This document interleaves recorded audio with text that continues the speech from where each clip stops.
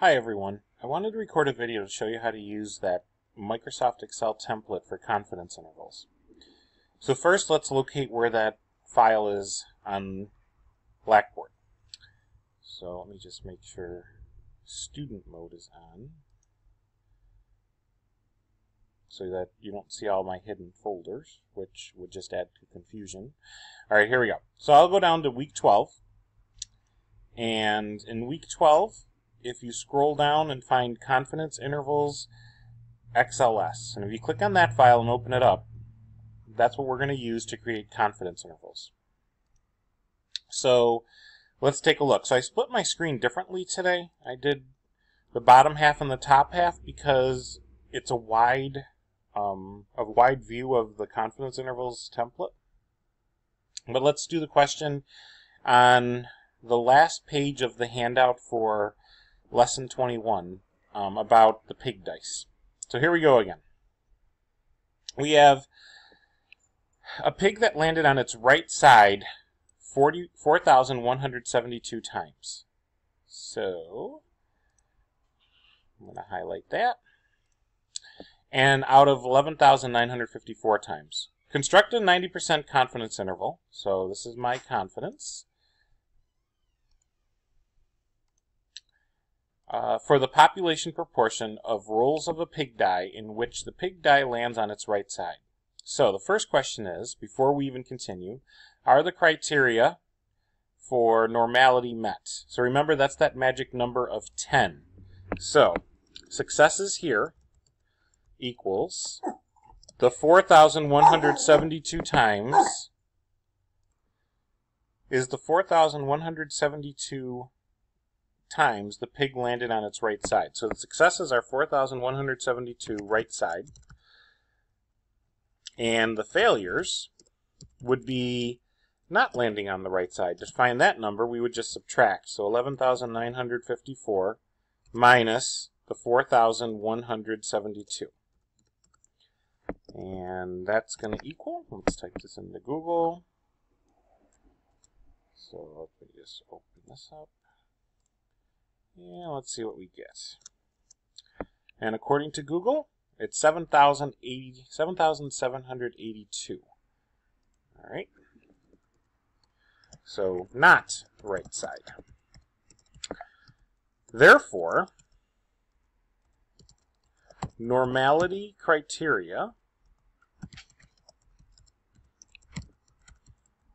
has been met.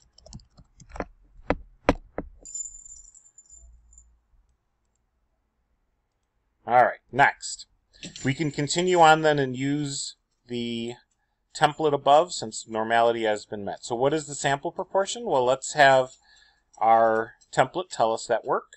So let's put in the numbers. So we have 4,172 out of 11,954. And there's my p hat, which is my proportion. And the confidence I want from the previous part of the question was 90%. And I just put that in that third gray box.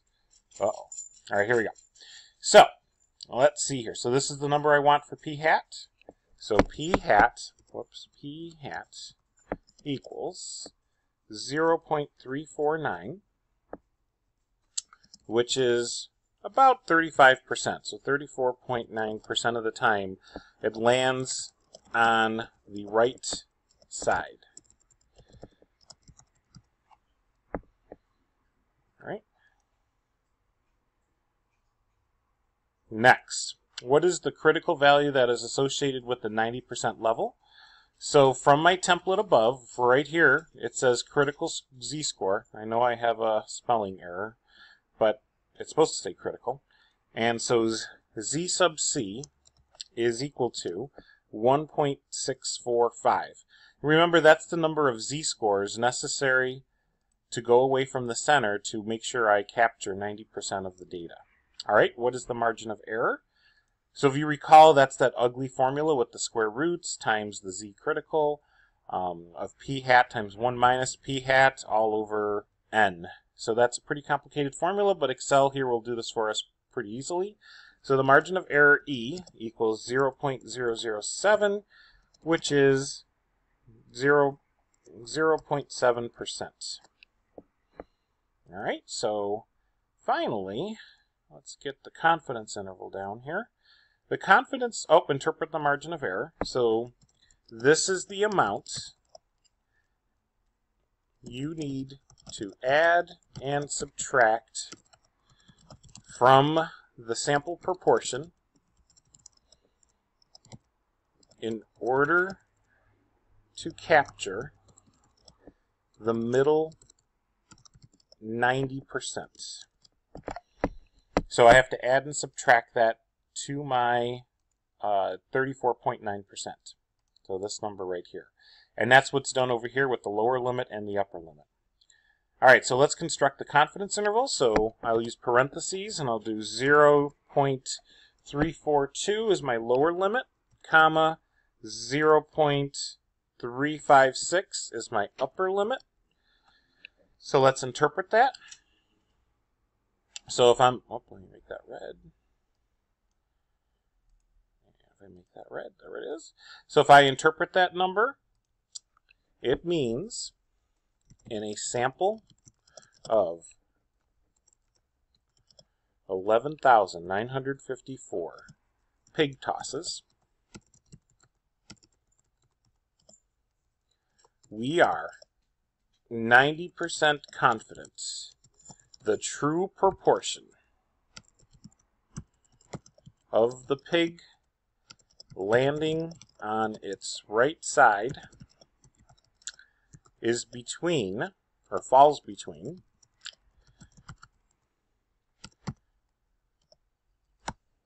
34.2% and 35.6%.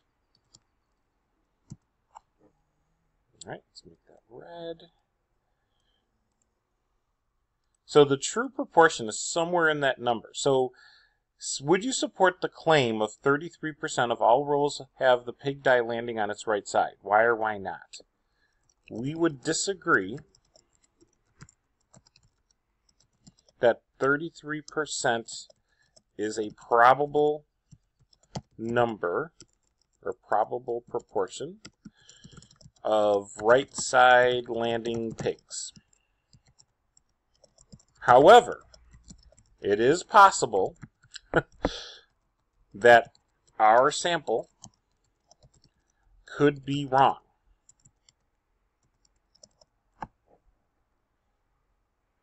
All right, so let's just take a look at how I might be able to capture the 33 if I want to be more. So one way to increase the width of the confidence interval is that I could change the confidence level to, let's say, 99%. If I do 99%, that still is not quite enough because I end up with 33.8 as my lower limit. Now let's try 99.5%. And that just rounded up to 100. That's 33.7. So I may never really capture the 33 as a possible number. Maybe 99.9%. Let's try that. Still, 99.9% confidence interval, which is kind of ridiculous, would only be 33.5%. So I'm pretty confident in disagreeing that 33% is the probable proportion. I do not agree. So name two ways to reduce the margin of error, which means you would be making the prediction more precise. So let's see. If I increase precision, I can do this by, number one, I could increase the sample size. Or number two, I could decrease the confidence level. And just to demonstrate that, I'm going to type in 80% up here if I did an 80% interval. And if just to remind you of the numbers that we had, this is 0.343 to 355, and the original interval I had was 342 to 356. So this is slightly narrower. I mean, slightly narrower because my lower limit's a little bit greater and my upper limit is a bit less. All right, It also asks which is probably the better way to actually increase precision. Which way would you think is preferable?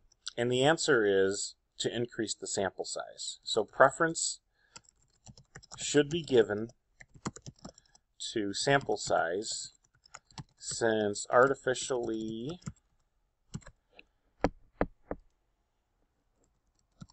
lowering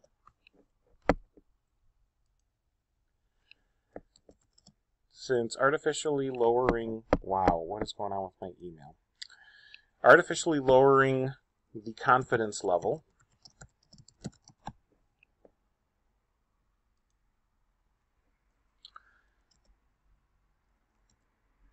is not desirable.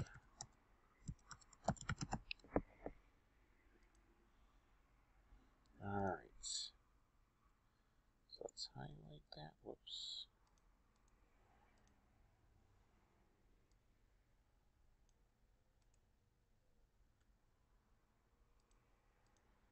Alright, I have no idea why.